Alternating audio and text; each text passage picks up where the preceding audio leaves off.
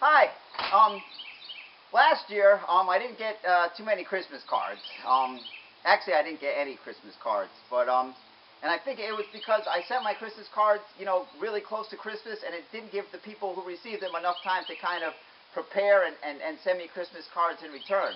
So this past year, I sent my Christmas cards at Thanksgiving, much earlier, so that gives people a lot of time. So this year, I'm pretty certain that I'm going to get a lot of Christmas cards. So I'm going out to the mailbox right now to have a look and see what I got. Yeah, so I'm just on my way out to the mailbox now to check for the Christmas cards. I'm pretty sure I'm going to have quite a few.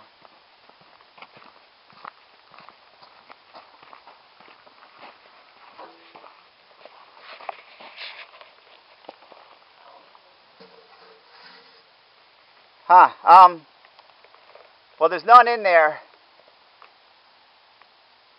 Maybe next year I'll mail them at Halloween.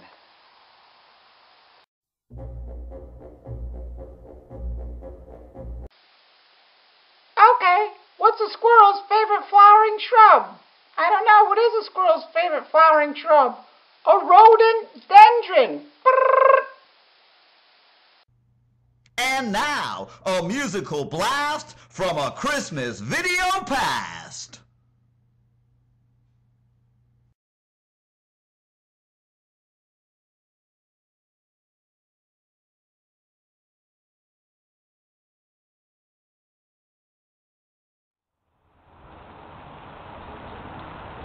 If this Christmas you don't have much money to spend, but you've got lots of people to buy Christmas gifts for, remember that nothing says Merry Christmas like a gift from the dollar store. If your Christmas shopping list's long, but your budget is limited, don't despair, for you are in luck. You can get everyone on your Christmas gift list a great gift, and each gift will only cost you $1.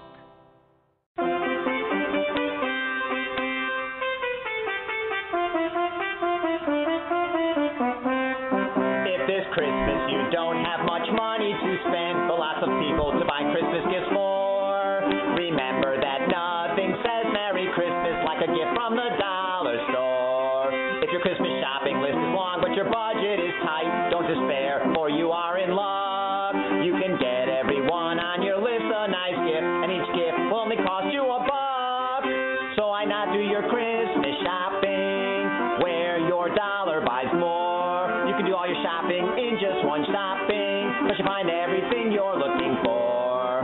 The array of merchandise is wide-ranging, the selection is extensive, and the best thing about the dollar store is that nothing there is expensive. You can put lots of great gifts beneath the tree in your parlor, and each one will only cost you $1.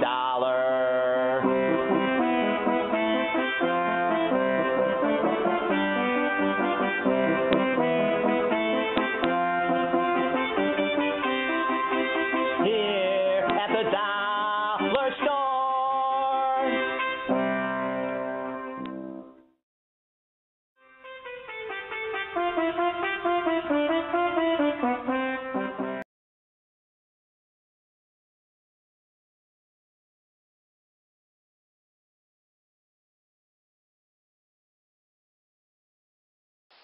Christmas. What a stupid holiday. Unbelievable.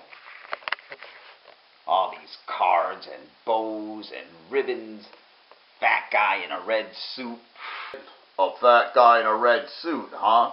I know one gourd head that's going to have an empty Christmas stocking this Christmas morning. My God, would you just look at this stuff? Oh my God, what is this? Look at this. Trash. What kind of holiday is this? Don't like Christmas, huh, Pumpkinhead? Why don't you go back to the pumpkin patch then? All these cards? Jesus, look at that. What is this? Noel, what does that even mean? What's this? A flamingo with a hat on? Oh my God. This is just ridiculous. Oh my God. This is just beyond belief. Let it snow. Merry Christmas. Oh. Think your holiday's better than Christmas, do ya? Those are big words from someone with pie filling for brains. I can't even believe this. And look at this guy. Who's this guy? What a loser. Oh my God. What a jerk. Look at this guy here. Unbelievable. Loser. Actually, he's right about that. Christmas. Get over yourself. Come on. Jeez. Christmas. Why don't you just get out of here, you fugitive from the produce section?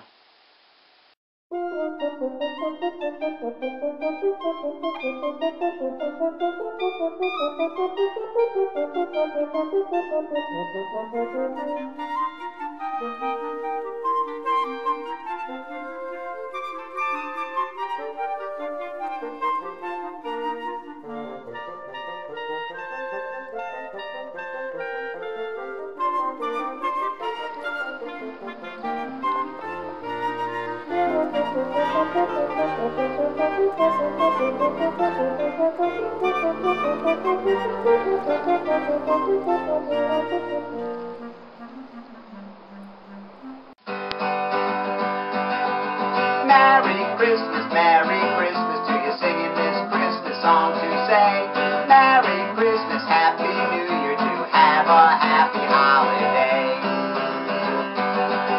Merry Christmas, Christmas time is here, peace and joy, goodwill and cheer. I'm singing with you this song of mine to say Merry Christmas and Happy New Year. On Christmas Day, Santa Claus will be bringing toys to little boys and girls, and the Christmas bells will be ringing all around the world.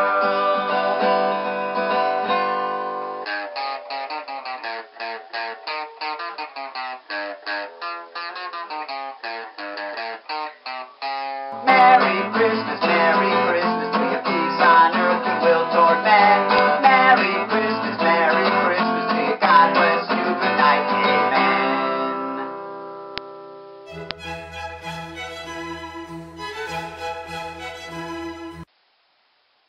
Hi, I'm Pastor Bob of the First Church of Christ.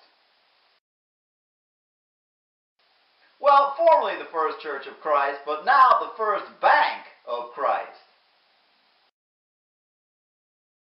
You see, the congregation was dwindling and the collection plates were kind of empty on a Sunday morning. So we were looking for a way to increase our intake. And we used the example of big corporate banks as our model. So now we've gone from being a church to a bank. We take that small amount of collection plate money and we lend it out at exorbitant rates of interest. I know what you're thinking. The Bible says usury is a bad thing. But you know what? It also says, don't let your right hand know what your left hand is doing. That's the great thing about religion, especially Christianity. There's so many loopholes in it. There's more loopholes than the federal corporate tax code. So come on down to the First Bank of Christ for all your banking needs. And you know, we find with so many people exposing their private lives on Facebook and other social media, there's no need for the confessional anymore, so we've converted that into a convenient ATM. And while most banks might provide you with complimentary coffee and donuts while you're waiting, we also provide you with sacramental wine and communion wafers. Put your faith in God, but put your money in the First Bank of Christ.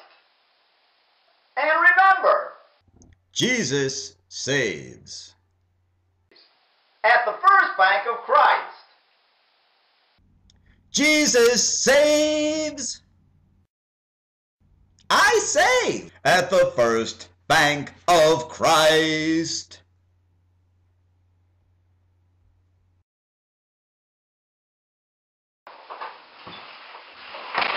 Who needs all this palaver? me, nothing says Christmas like a bunch of leprechauns.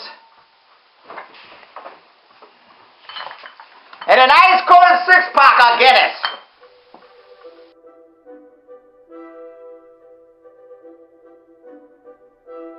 You know, I had to call my therapist. This happens every holiday season, and it's like, my mother's like, why don't you do something with your life? Why don't you get over this whole thing? And you're like, and so I told her, my therapist told me that it's not a problem with me, it's a problem with others, and that I'm just a late bloomer that hasn't reached my form of self-actualization yet. And my mother's like, late bloomer, my ass, you're way past being a late bloomer. You're dead on the vine and withered, and you should be raked into the soil as fertilizer or thrown in the compost pit. So, after she said that, I tried to call my therapist, but she's away for the holidays, so she gave me these puppets to use while she's away. And she is a genuine therapist. My mother's like, she's not even a therapist, she's like a witch doctor. But she went to an online school, and she's actually got a certificate that she printed off, so she showed me that. But she said, I could use these therapy puppets if she's not there, so I'm just going to do that quickly. And why can't you do anything right? Why couldn't you upload those videos to YouTube? Yes, all the people were waiting to see those videos. You said they were going to have them on YouTube, and you didn't do it. I know, why couldn't you do it? What's the matter with you? You can't do anything right. Why didn't you upload those videos? What is the matter with you?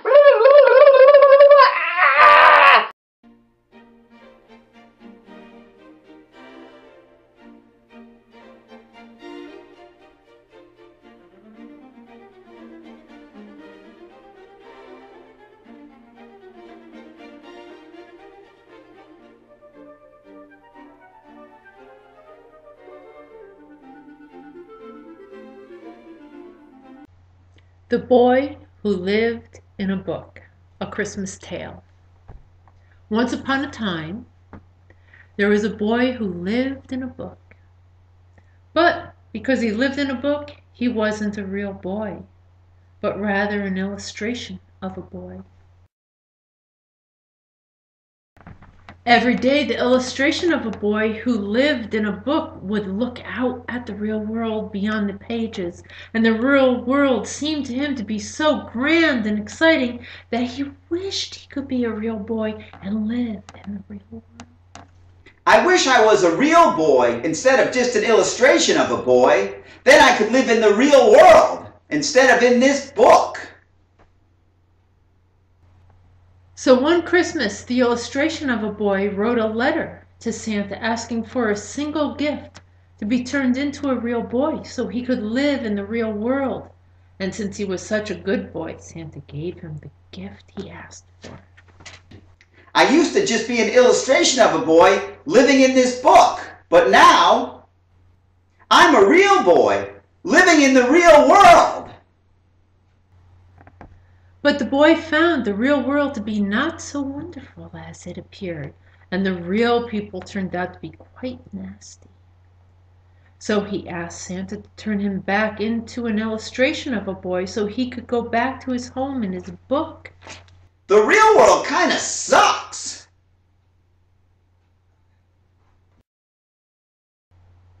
And the moral of this Christmas story is, be careful what you ask Santa for, because you just might get it.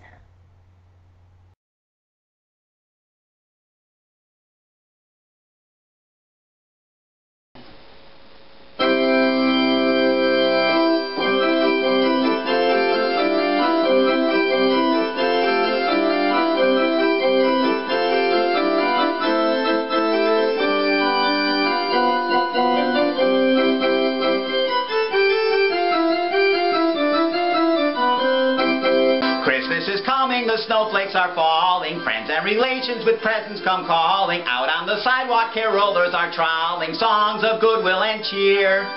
Christmas time is here. Chestnuts are roasting and popcorn is popping. The stores are full of shoppers Christmas shopping. Tiny tots dream about Santa Claus stopping by with his sleigh and reindeer. Christmas time is here. It's Christmas season, a season so very pleasing. What better reason for singing a Christmas song?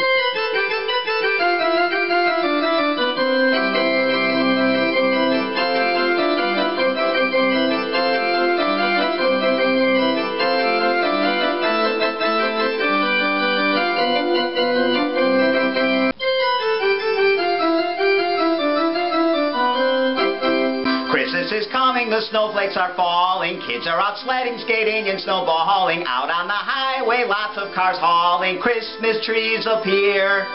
Christmas time is here. It's Christmas season, a season so very pleasing. What better reason for singing a Christmas song?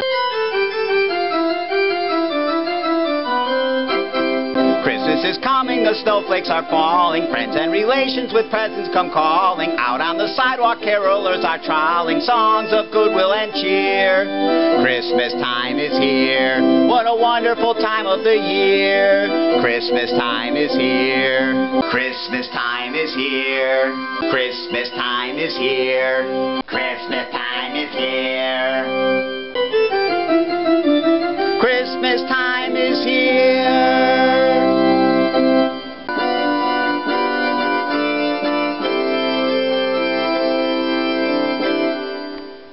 Christmas. It's nothing but a big pain in my keister. Oh, are we still on? Christmas time is here.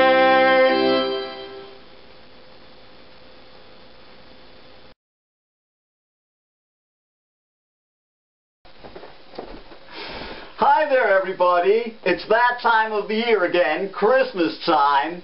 AKA my birthday, right?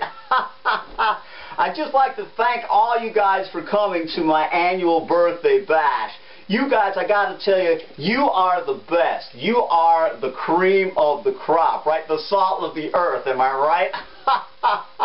Oh yeah. This is my 2009th birthday. Can you believe it? That's right. It's the first decade of my third millennium. Can you believe it? But let me tell you, I stopped counting at the second millennium. That's right. I bet I don't look a day over 2000, right? Anyways, again, I'd like to thank you guys for coming, and you know, we're going to have a fabulous time, and you know, I was thinking, I was reading back on my life story, you know, in other words, the New Testament, right?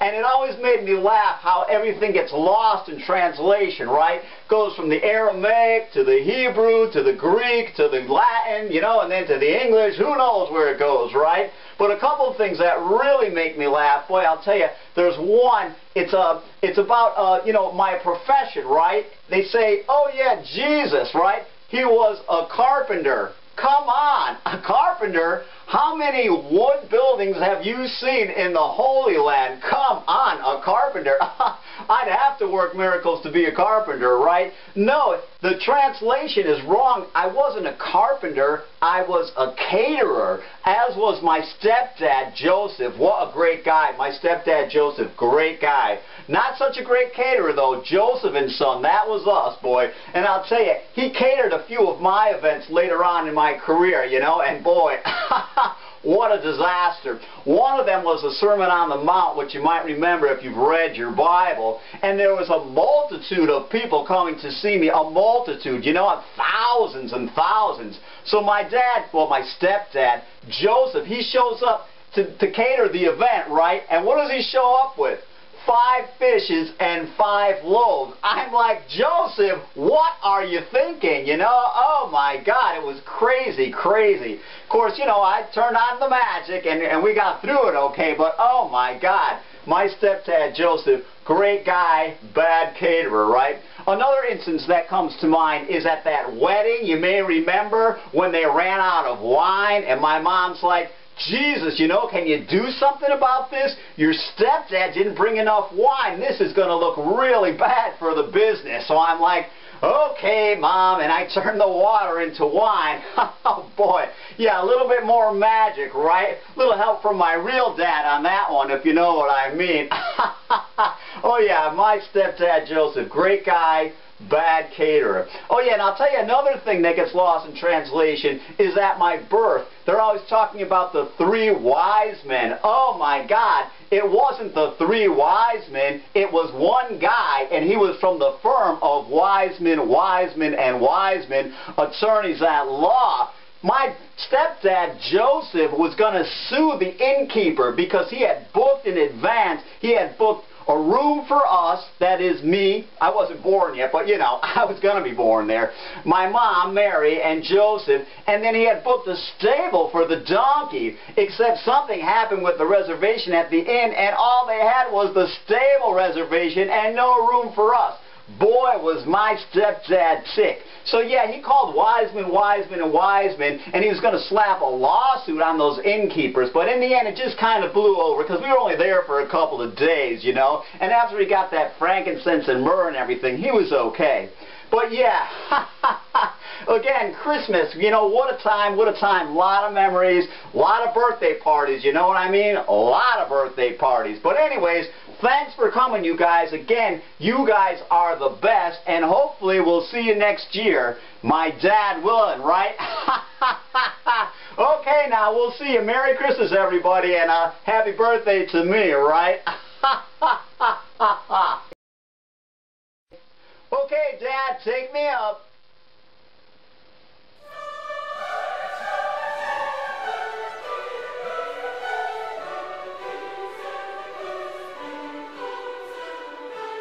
I've had a few beers. I'm feeling a little bit warmer, but it's really cold out. I'm going to have another one.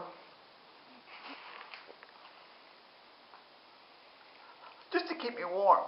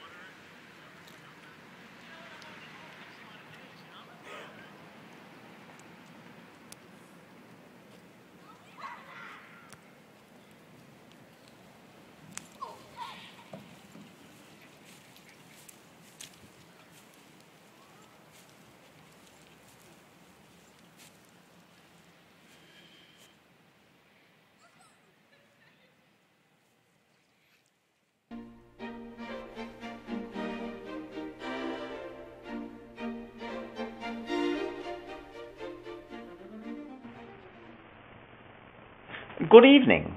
Pritchard Savington Smythe here. I have a few spare moments before I attend the gala premiere of the Nutcracker at Lincoln Center here in New York City. I attend every year at Christmas, you know, with my special lady. So, anyway, I have a Christmas poem that I've written about modern Christmases that I thought you might be interested in hearing.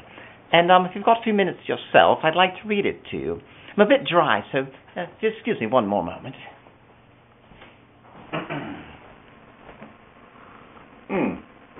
Yes, I attend the Nutcracker Gala premiere every Christmas season with my very special lady. What? What? Yes, Mother. Yes, Mother. I know it's almost curtain time, Mother. I'm hurrying. I'll be there in just a few moments, Mother.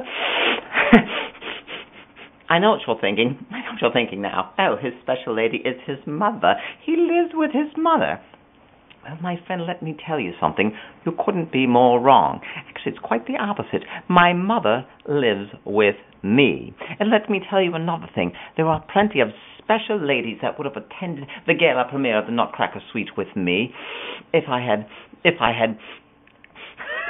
chosen to have them attend with me, because, you know, I'm quite an eligible bachelor. Quite an eligible bachelor indeed. As a matter of fact, I joined a dating agency called talent dating, which actually turned out to be a rock bottom dating, and there were many, many, many eligible women who wished to get to know me better. However, I didn't wish to get them know them better, so I thought it would be quite nice to take my mother. Anyway, I've got this pump. What? Yes, Mother, I'm coming. I know you hate to be late for the ballet, Mother. I know you hate to be late. I'll be there in just a moment. I'll be there in just a minute. Anyway, I've got a poem. For you. I'm just a bit dry. Just give me one moment. Yeah. Anyway, yes. I've got a poem that I'd like to read you about Christmas. It's entitled Christmas Time is Drawing Near. Christmas time is drawing near. Christmas time is drawing near. Soon Christmas season will be here. With gifts to choose and buy and wrap, you'll give people great gifts, and what do they give you back? Crap. What? Yes, I heard you, Mother. I know it's nearly curtain time. I'm coming, Mother. I'm coming, Mother. I'm coming. Merry Christmas, everyone. I'm coming, Mother.